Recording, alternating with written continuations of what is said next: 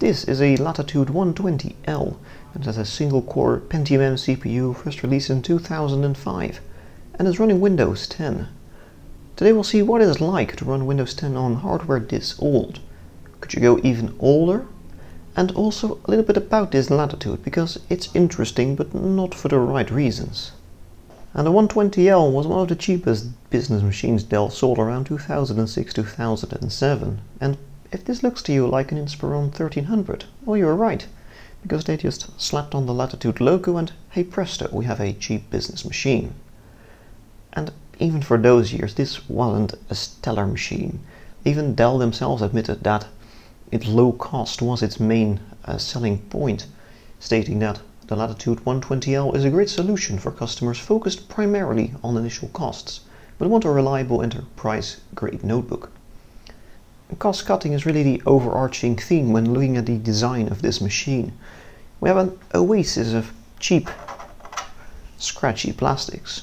While durable, it's really not very nice. And you also might have noticed these enormous screen bezels. And that's where it gets especially hilarious, because this is a 15.4 inch chassis.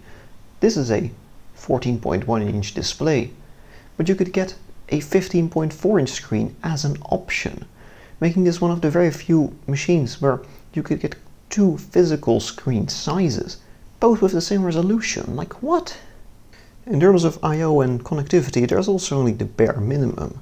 We have modem, Ethernet, VGA, some USB 2.0, with microphone, headphone and an express card slot. On the other side, we do have a DVD-RW drive, so that's pretty nice. On the back we also don't have Dell's ubiquitous 7.4mm barrel jack, probably in favor of a cheaper variant. And on the back neither does it feature Dell's docking station port, which was standard on practically all Latitudes at the time. But we do however have this. This is a small service hatch, just so you can access the heatsink and CPU, which is socketed in this platform, so that's pretty nice actually.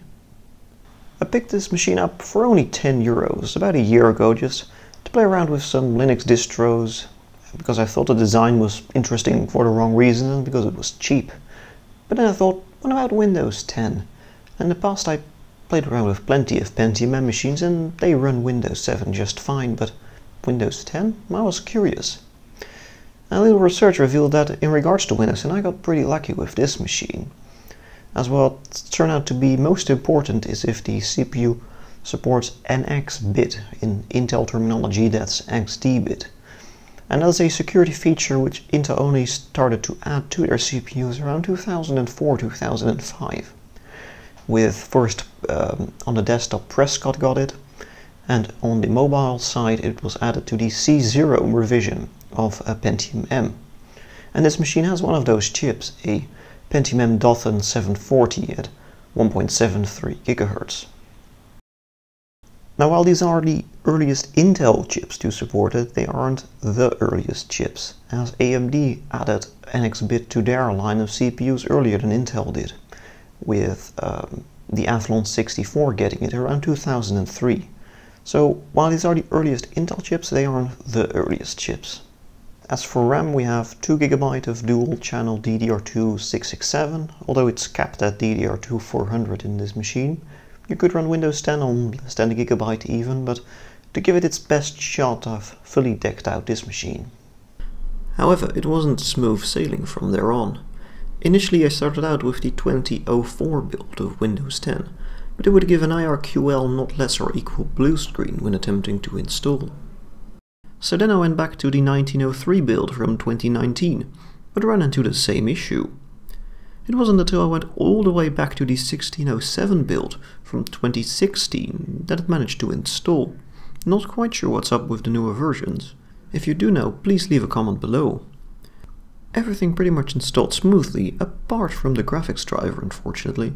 This machine has the 910 GML chipset with GMA 900 graphics, and I tried basically everything, including some dubious modded drivers, but no luck. So we're stuck with the Windows basic drivers and a 1024x768 resolution. Luckily the BIOS does allow for disabling screen fill to fix the aspect ratio. I was pleasantly surprised that the drivers for Wi-Fi worked, which wasn't always the case on Linux. So what's it like running Windows 10 on a single-core Pentium M CPU from 2005? Well, boot time is better than you'd expect. Despite the battered 5400 RPM parallel ATA drive, it got to the desktop in only 29 seconds. Likely thanks to the lighter weight 1607 build of Windows 10. To get a better idea of what using this machine is like, I sat down and actually did some work on it. Using the Edge browser and Word Online, I was able to write and edit some of the script of this video. And for that, it was quite decent. Larger web pages are a bit slow to load, but in general you can work with multiple browser tabs, and it's reasonably snappy. Also, the keyboard, while very loud, has a nice feel to it.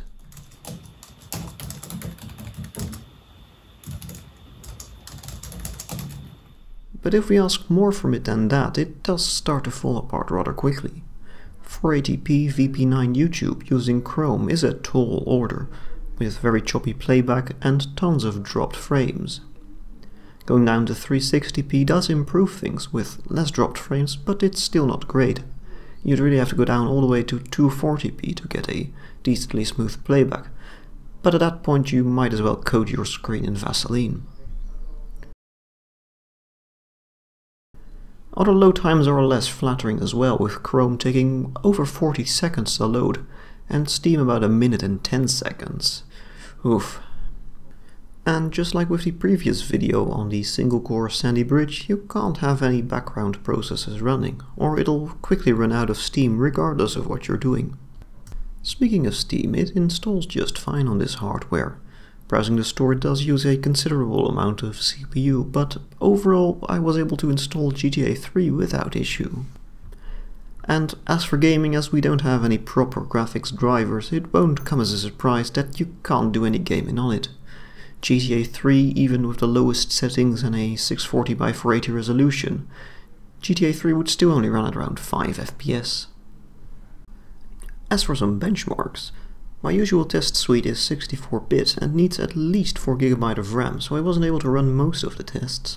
And do keep in mind that this is a 32-bit system as opposed to 64, so it might not always be a true apples-to-apples comparison. But starting with the Octane 2.0 browser test, the Pentium M scored 5,671 points, half of that of the single-core Sandy Bridge G465. And a modern Skylake i5-6200U scored 30,912. Onto the Speedometer 2.0 browser test, the Pentium M managed 18.5 runs per minute, which isn't terrible considering the Sandy Bridge G465 achieved 31.5 runs, but the Skylake 6200U managed 76.2. Next up is 7-zip, and here the age of the hardware really shows. 1702 MIPS for the compression, 1558 MIPS for the decompression. The G465 scored over double for the compression and decompression, and the i5-6200U scored 6 to 8 times higher.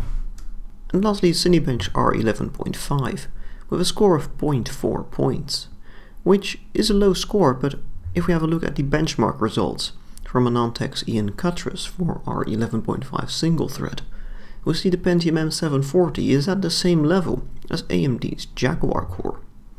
And in Octane and in Speedometer, the Pentium M was rather close as well. Now, the Jaguar core was used in the Xbox One and PlayStation 4, launched in 2013, 9 years after Dothan. So in that light, it's actually quite impressive. And on that positive note, that is all for this video. There are a few things we could still do in the future to improve the Windows 10 Pentium M experience, like a parallel ATA SSD or a conversion from PATA to mSATA, or look into a machine that is SATA based in the first place. But that is all for now. If you've enjoyed this video, please do give it a thumbs up, and if you want to be kept up to date on future videos, why not consider subscribing? And I'm curious, what are your experiences with the Pentium M platform? Please do leave them in the comment below. Well, that was all for now, and bye bye.